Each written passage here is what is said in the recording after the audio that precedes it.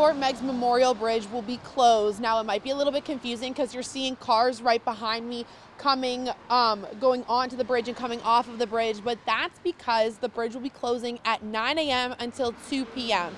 Now, this is part of a larger in the day. You will be safe, but if you're commuting between the hours of 9 a.m. to 2 p.m. through Maumee, we suggest taking an alternate route or adding a little bit extra travel time. Reporting live, Megan Daniels, 13 Action News.